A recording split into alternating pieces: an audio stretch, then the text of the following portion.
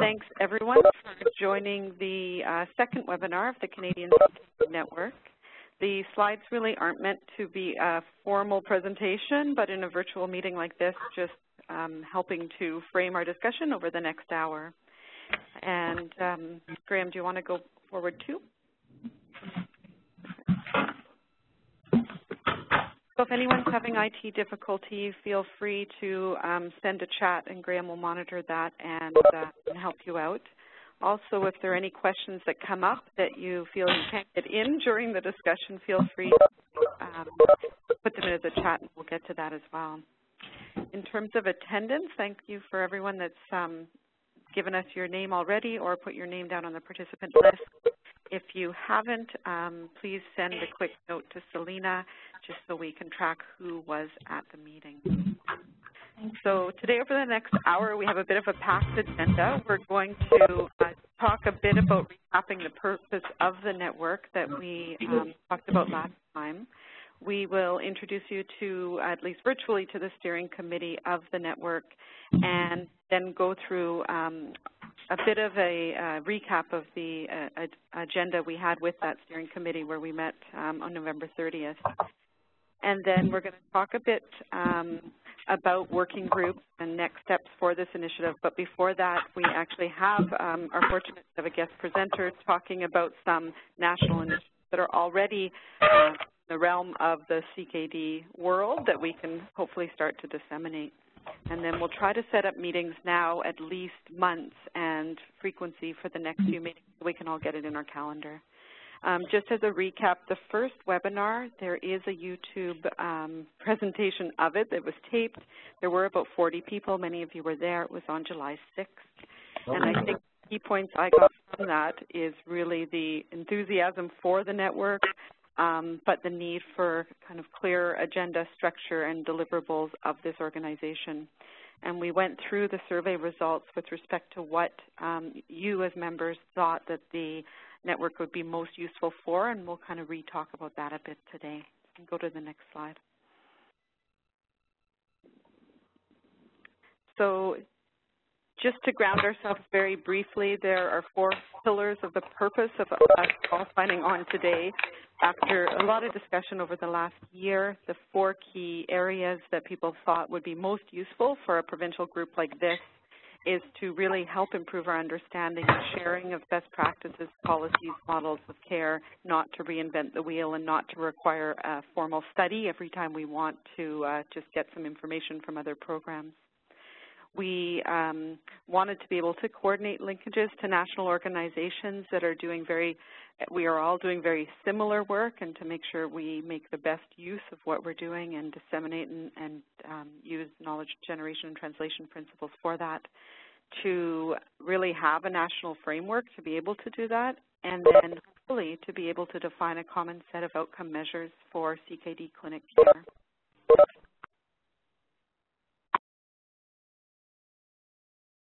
And so since the last meeting in July, we did put a call out for a steering committee membership. And as per the terms of reference, we wanted to include many people on this wheel. And so before I introduce who the people are, next slide, I just wanted to talk a little bit about some evolution of the government structure of this committee. So this was traditionally what we had in the terms of reference, that we would have all of us as the interprovincial CKD committee that would report out to an executive that had all the members on the wheel. We were very fortunate to have everybody say they wanted to be part of it, so we actually have leads from all these organizations joining, and then we realized how unruly that would be if we kept that structure. So, Graham, if you want to press. So what we thought is at the bottom and at the core are the network members, which are all of you on the call, and then we would get advice from the steering committee, but really there would have to be a core team of a few of us that really would be accountable to both our funding and our national bodies to make sure that we're all on task and to keep things going. So if there's no differing opinions, we will structure it a bit this way just so we don't have committees of 100 reporting to committees of 30 and no accountability. So the core team, I guess I should introduce myself at the beginning, but next slide. the core team that will assume some of this accountability going forward are myself. My name's Monica. I'm a nephrologist in Vancouver and work a lot with the BC provincial initiatives. And then maybe if, Stephanie, are you able to just introduce yourself?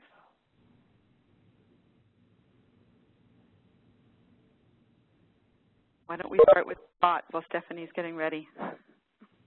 Hi, it's Scott Brimble here, nephrologist in Hamilton, and I also, similar to Monica, lead some work in the sort of CKD sphere in Ontario with the Ontario Region Network. And Selena? Hi, everyone. I'm a knowledge translation broker for chronic disease, specifically focusing on kidney disease, and I'm happy to be on the team. And I'm from Cal, of course. And Stephanie's traveling. Hi, I'm here. I'm on the line. I've been having issues with my communication. So my name is Stephanie Wynn. I'm a nephrology director at a program in Sudbury, Ontario, and I also work with Scott at the Ontario Renal Network and support some of the regional programs in Northern Ontario. I'm a nurse by background, and I've worked in nephrology for about 17 years in a variety of roles, and this director role is the most recent. And we have made sure that we do have both a physician and an administrative co-lead just to make sure we have broad-based representation, and hopefully this will allow us to reach out if possible. And then in terms of the steering committee, next slide. I won't go through the bios of all of these individuals, but we'll make sure to post the bios for you, and many are on the call. But just to point out, we do have representation, Elizabeth, in terms of the dietitians, Braden and Adira, who do not need introduction, but in terms of CanSolve, CanNet, and also clinicians that work in CKD programs. Heather Harris from CanSolve. We have Mila as well. Next slide. Janet Graham from CANA. We can go to the next slide.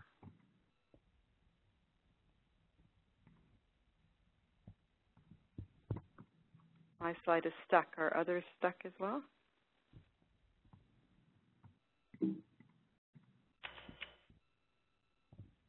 Wonderful. So Mila, Janet from CANA, and we're very, very fortunate to have two patient partners. Both Mary and Kate have agreed to join and provide their insight and help us with this, as well as on the next slide, Judith Marin from the National Pharmacy Association, Dr. Zimmerman, who is the incoming president of CSN, Elizabeth Miles, who's the executive director of KFOC, Kidney Foundation, and Lydia, who is the National Director of Programs and Policy from Kidney Foundation, as well as, I'm not sure why he gets in his own page except for formatting, but Neil from the Social Work Group. And we have so on the next slide, you'll see that we have broad-based representation. And what we've asked these people to do, they're going to take a 3-year term, and their functions really are in the bullets, Graham, if you press forward. They will help us determine the strategic direction of this network. They'll help us provide some direction to the working groups.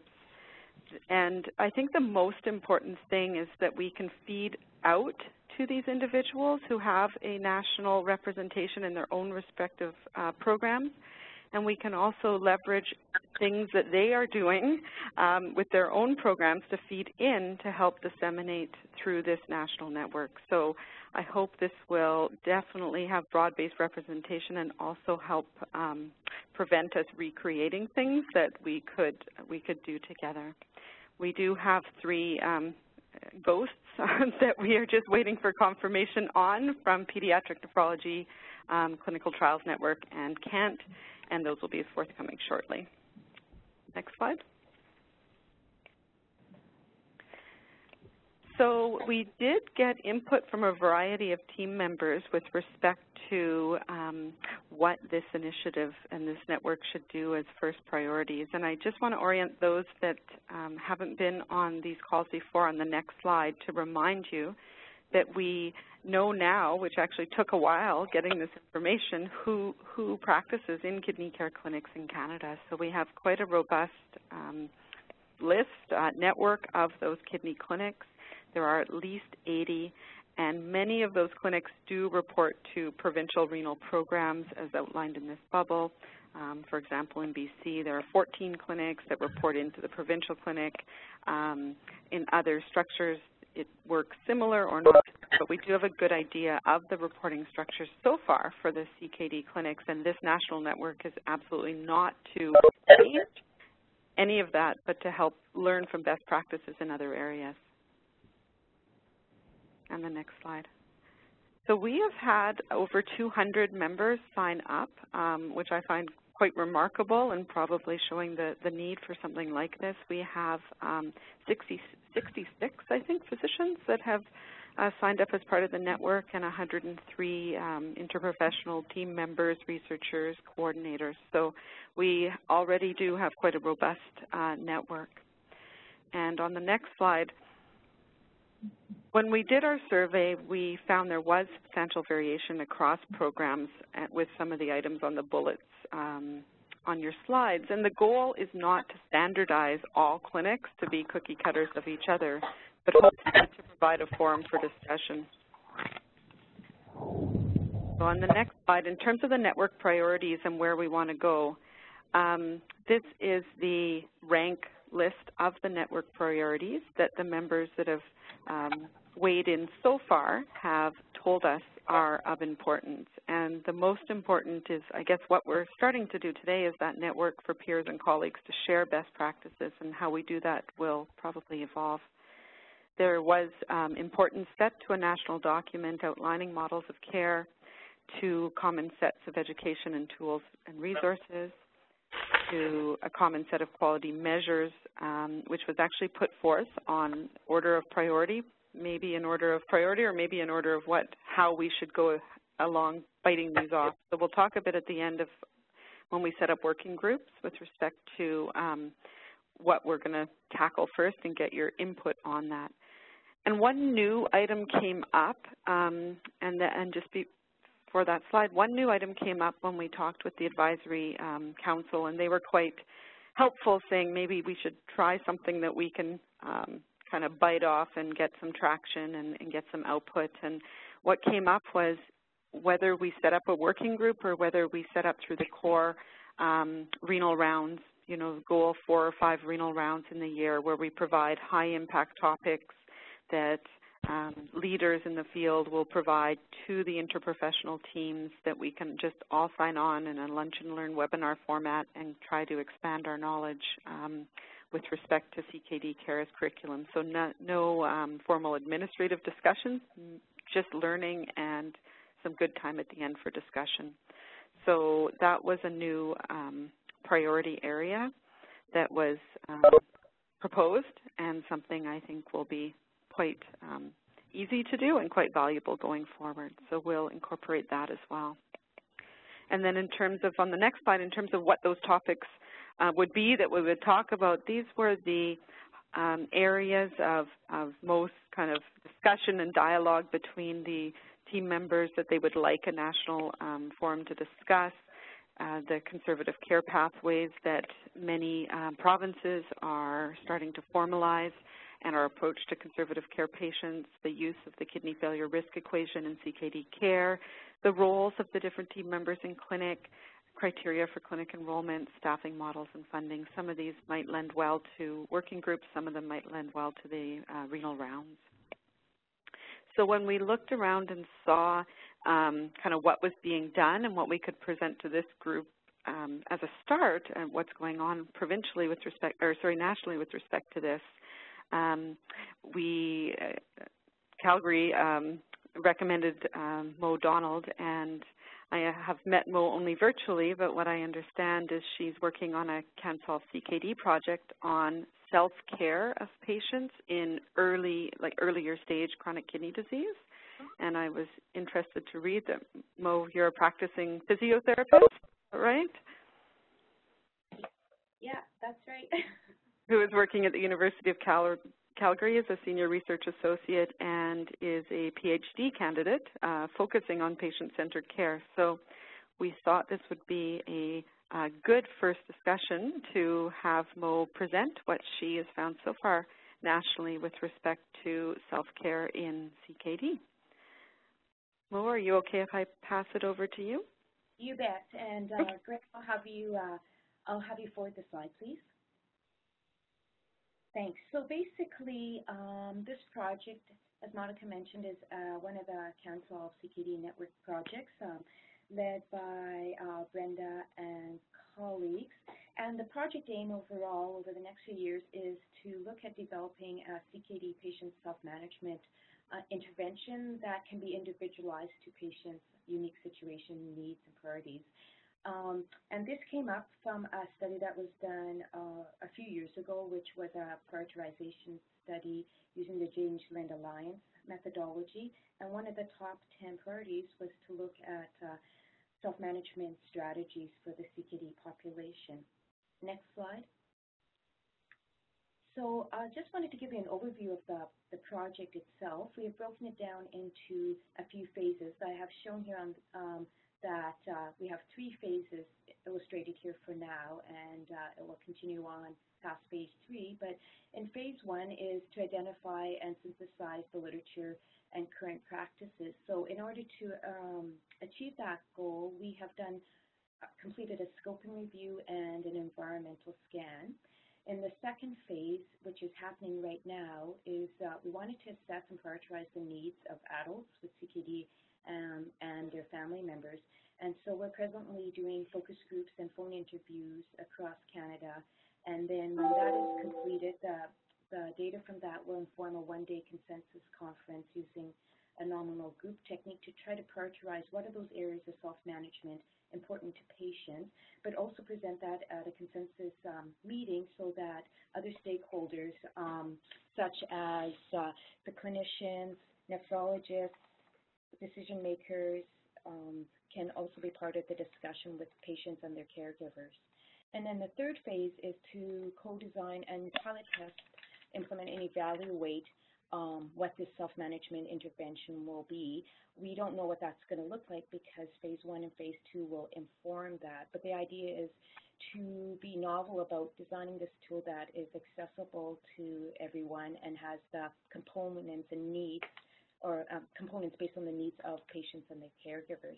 So what I wanted to focus on today was more of the phase 1 and our findings, specifically the environmental scan. Next slide.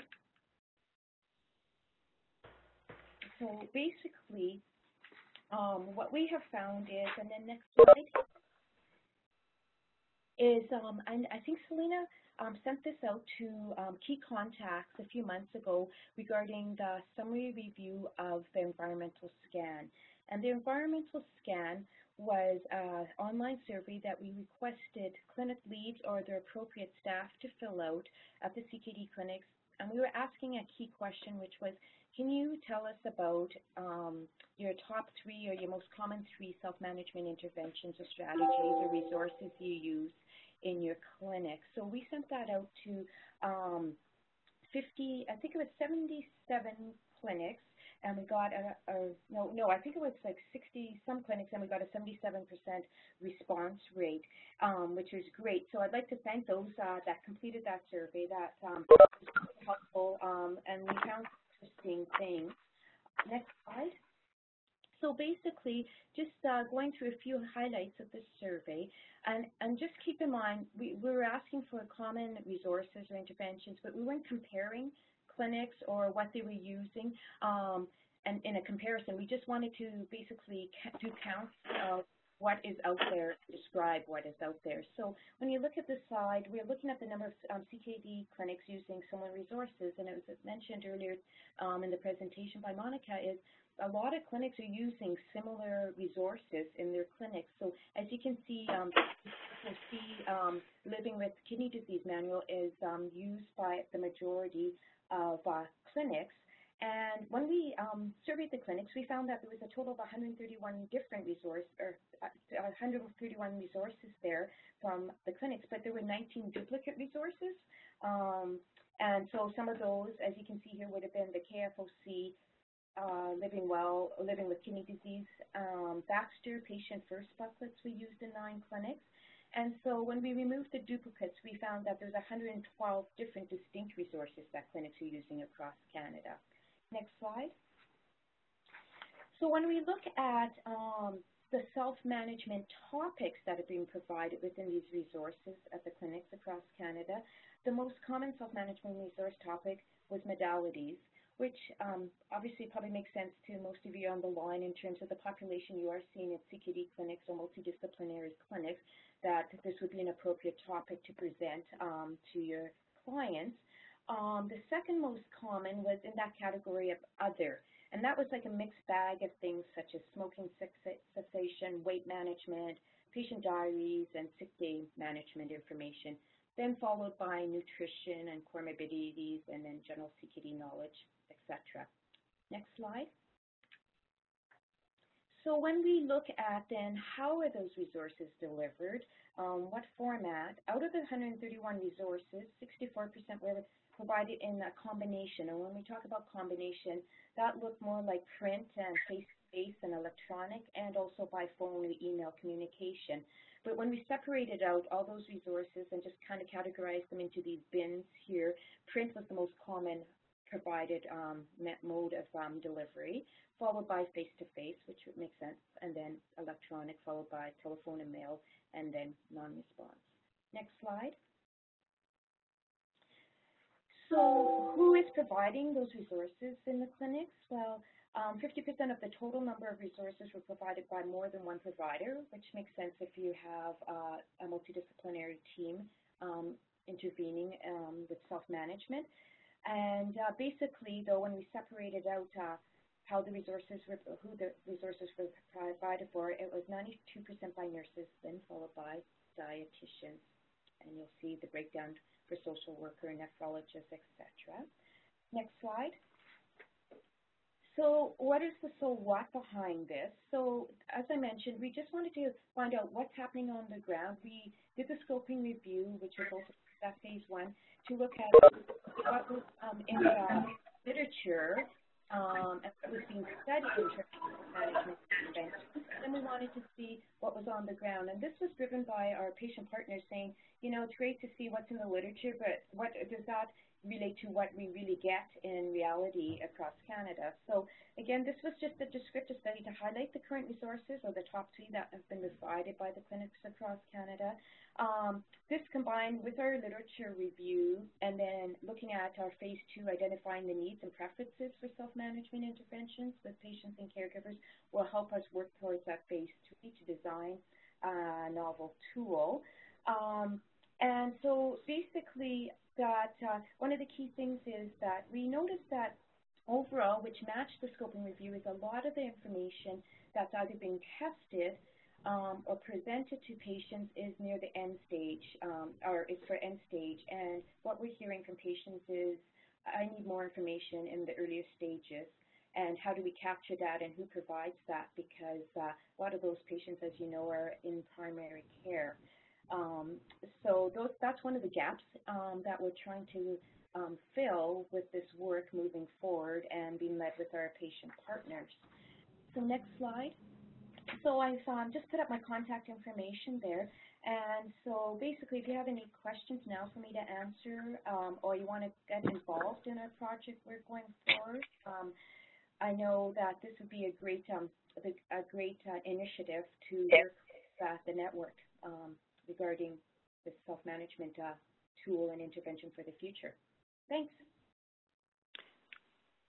Thank you, Mo. That was excellent. I was very, I guess not surprised, but it was interesting to see how there was only 2% of the information on symptom management, which is quite interesting when you actually look at that slide. And that's an interesting point, because that's what's been brought up by our patient partners, and just anecdotally, and as I'm doing these interviews and focus groups across Canada, that's been a common topic that has come up. Absolutely. Any questions or comments from those on the line?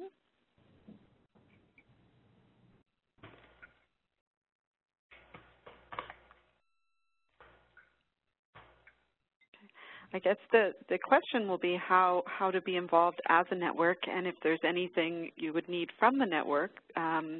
I would say that we would love to kind of have a standing item to get updates on this initiative, or if there's anything that you wanted feedback through once the meetings are set up, feedback through this venue. Please feel free to keep us in the loop, and I'm sure any member on the call would be happy to give feedback. So just that forum to get that feedback, or focus group participants, or whatever is needed.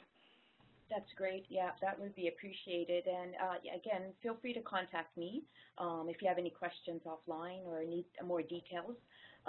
We do have the manuscripts both for the scoping review in submission and findings from the CKD clinic survey. Great. Thank you. Thank you. Thank you so much for presenting. We did have one question come through from Braden. Mo, he's just asking, do you have a sense of the quality of the current tools and how we might be able to assess that? Yeah, great question, Braden. So in terms of the, if we look at the scoping review, obviously it was a scoping review, so we didn't look at the quality of the evidence, but we did capture if there was changes in different factors that each of the primary studies were looking at. So if there was an improvement in, say, physiological outcomes versus behavioral outcomes versus other outcomes that would be measured by those primary studies. So we do have that, but obviously it's not grading the quality. We just reporting if it's improved, not improved, no change, and no change.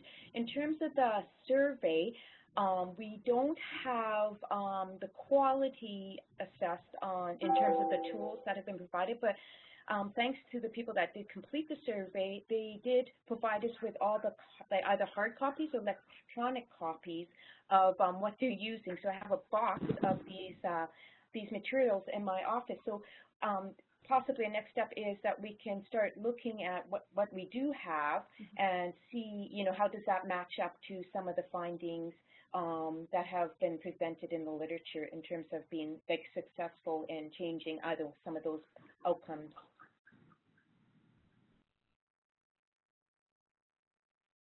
Yeah, that's a great question. Thank you. If anyone else wants to ask a question via the chat function or the question function, please feel free to do so. We've had another one here asking, is there a way to access the resources that other CKD clinics are using?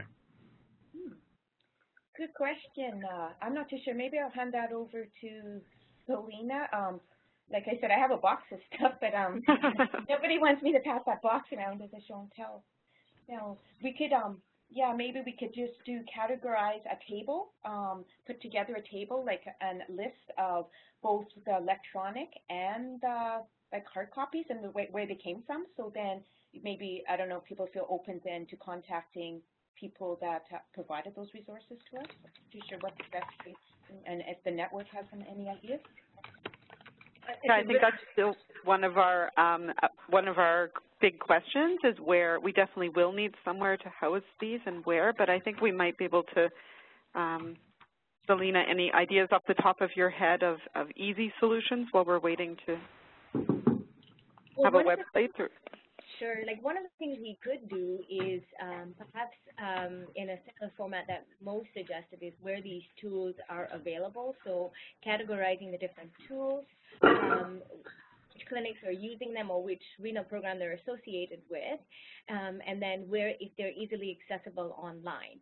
One of the things we could probably talk about later on in this presentation, when we get to the next part, where we want to look at possibly striking a working group that could look at the topic of how we can identify some of these top resources, perhaps in in advanced CKD, but also be able to capture the really good resources that are currently being used in early CKD. So one of the things we could do, having a website would be a quick solution, and that's something we've considered. The other thing would be is to compile it all together into a document and share that through the network. Very similar to possibly putting together information through a newsletter, but definitely housing it in one sort of a PDF. Hi, it's Kin here. I'm the CKD unit manager here in Calgary. I'm sitting here with Selena and Mo. Just recently, actually, Mo provided me a list of the online resources that are used across Canada by the CKD clinics, and she only provided me that just because I was asking for some information in regards to that.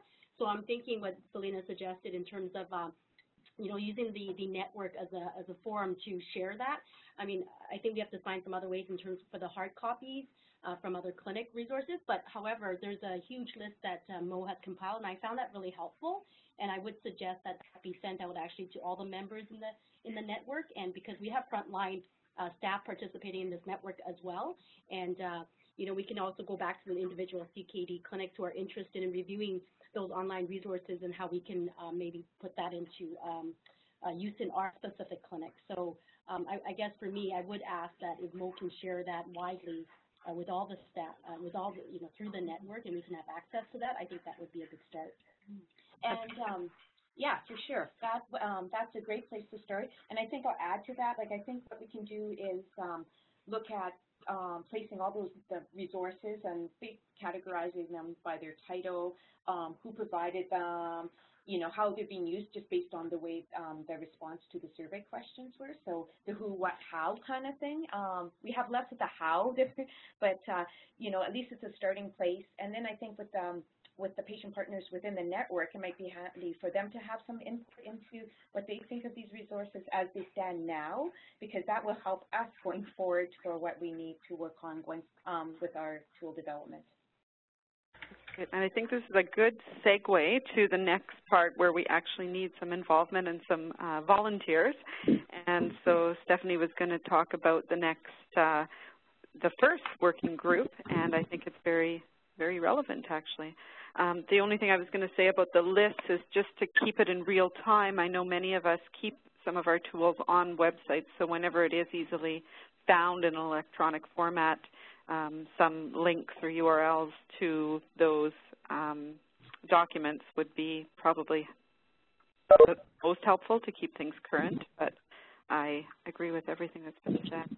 So, Stephanie, are you able to? Sure. Can you hear me? Yep. Can you get? Okay. Okay. So I think the conversation we've just been having and Mo's presentation is a good segue into looking at what we would propose this working group, once it's developed, to look at would be educational tools for patients with advanced CKD. So if you look on slide 32, the initial network priorities that were identified and talked about earlier in the slide deck, this would address priority number 3, which would be a common set of standardized patient education tools and resources. And again, that survey was done this past summer. So in addition to that, there's some other topics that were outlined of interest, like conservative care pathways and management, the use of the kidney failure risk equation in kidney care. And we would really want your input today on if we can decide as a network if this should be the first work that we take on to build a resource pool of the best educational tools and resources for patients with advanced CKD. And really what should we include in this in terms of modality education, nutritional information on transplants or any other types of modalities. So we really want to open it up to you today to talk about that and get your thoughts if we can be in agreement that would be a good starting point for this network. Maybe we'll open up right now for just some comments, if anybody has any comments or questions or ideas, if that would work.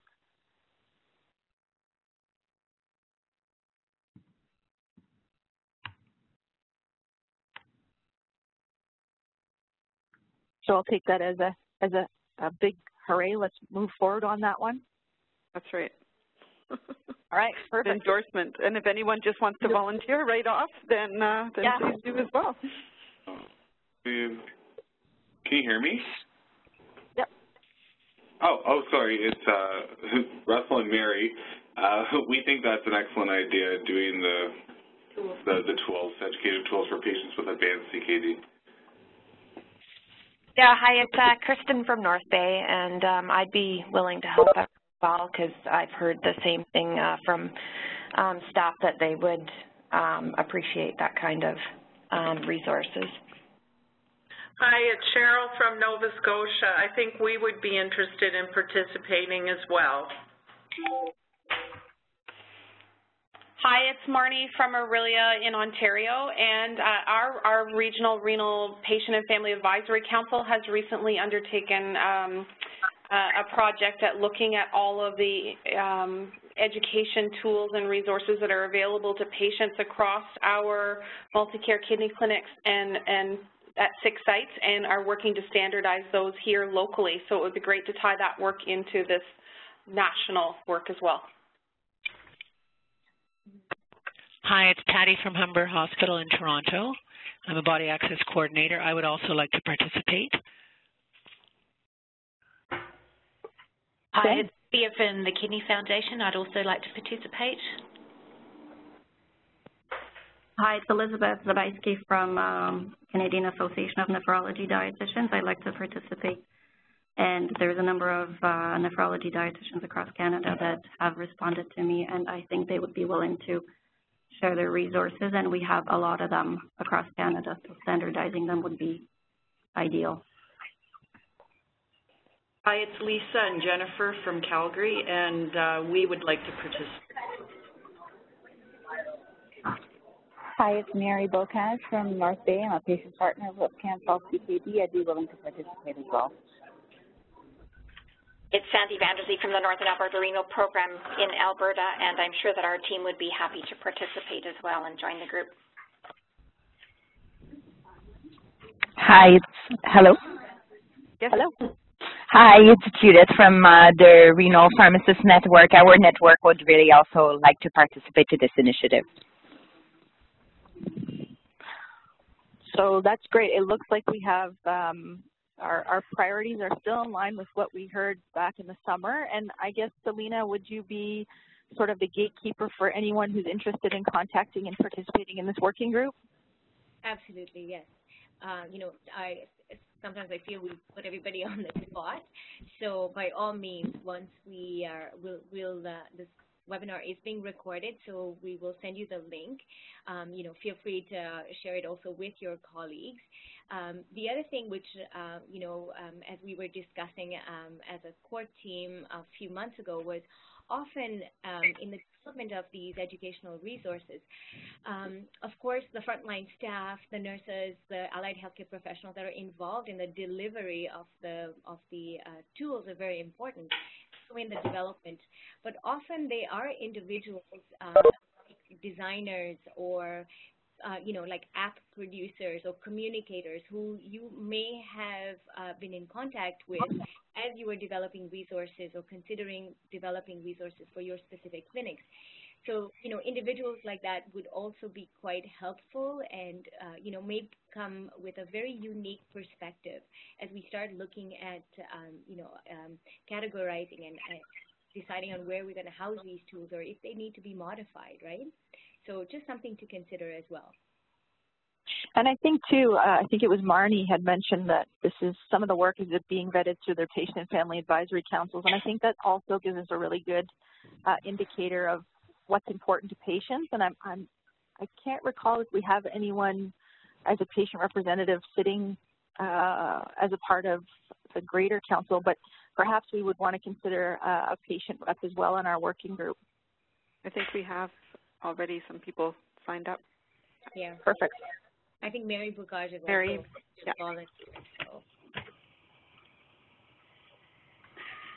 It's Braden. I'm not keen to participate unless I need to, but I think you'll want to give some consideration up front to when we've worked with education specialists in the past, they tell us that some patients want to watch a video, others want to work through a decision aid, others want handouts, and so it would be really helpful, I think, if you can create some structure around all these tools and maybe categorize them by the type of tool, and then you'll have to think a lot about whether they're appropriate for Canadian patients. And I don't know how to measure quality, and we don't want to But I know that we have some tools that are quite old and probably aren't appropriate anymore, so you'll have to think about which ones you want to sort of offer to clinics, and then obviously it's up to clinics to decide which ones they potentially want to use. They probably don't want to offer 15 for their patients, so we'll just need to think of all those steps. Yeah, absolutely. Those will be, so we will task the working group. We will get back to people with the membership of the working group and reporting in, and hopefully we'll have something over the next few months that we can discuss. Stephanie, anything else about I think it was a very successful membership drive for the working group. I think so too. And just some things to consider, and you know, we'll be communicating about this, but you know, what are the sort of things that we want to achieve as this working group? You know, obviously we have a lot of participation in people who are interested, but we'll have to look at, you know, who's going to lead this work and when we want it delivered by, and by when and to whom, and sort of what supports as this network, what we would need to be successful and to get this work done. So just some key themes to think about moving forward. Absolutely.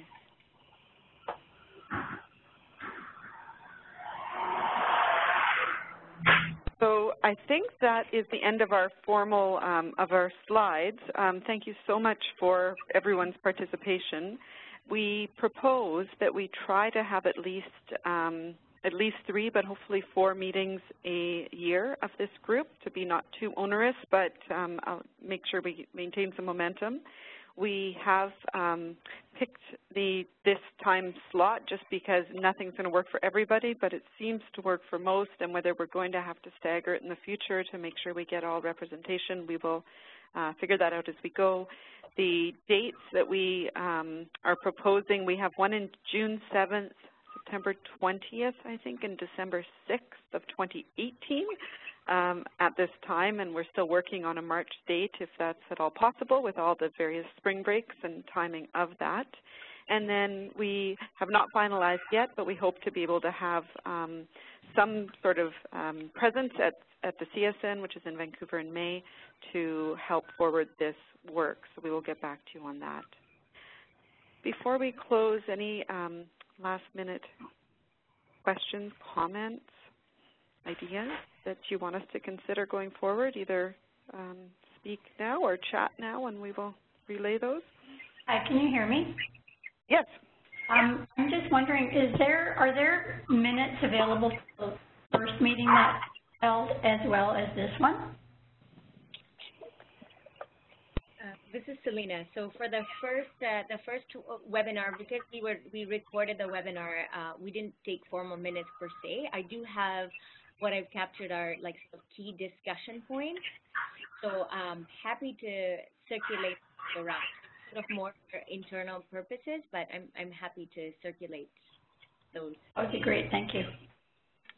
And just as an idea, feeding from that, if any of you in your organizations do have, you know, operations meetings in your kidney care clinics or others that you want to add the national CKD initiative as we get going, both for reporting out and for input to us, feel free to do so, and be happy to take any of those ideas and inputs.